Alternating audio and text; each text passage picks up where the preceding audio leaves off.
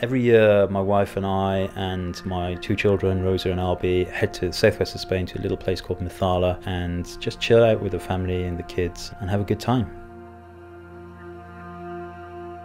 It's an arid, beautiful, amazing place. Our normal routine here is pretty laid back, really. You know, we'll get up, we'll have breakfast, and the kids are generally in the pool by 9 o'clock in the morning. They both live in the swimming pool here. They get on well together, which is really important. I think it's really important as a professional photographer to remember that actually photography is a passion and it's a hobby still. And when they announced the 50R, definitely my interest was piqued, and it's just a beautiful thing. It's a rangefinder style. It's the first of the rangefinder style cameras that has a flip screen. I find it very useful actually, especially here in Spain with the harsh light.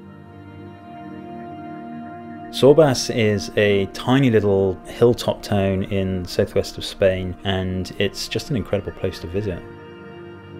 For me as a candid photographer, both streets and weddings, I need a camera that's going to allow me to capture the pictures that I need to get really, really quickly and as discreetly as possible.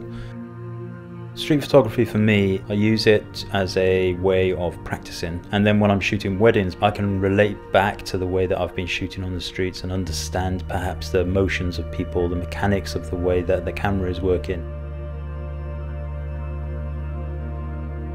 The GFX 50R is going to give me the ability to shoot ergonomically with a style that I'm used to, but ultimately get these amazing pictures from the medium format sensor that's inside. And when those pictures are printed, it's just a beautiful thing to see. It's absolutely incredible.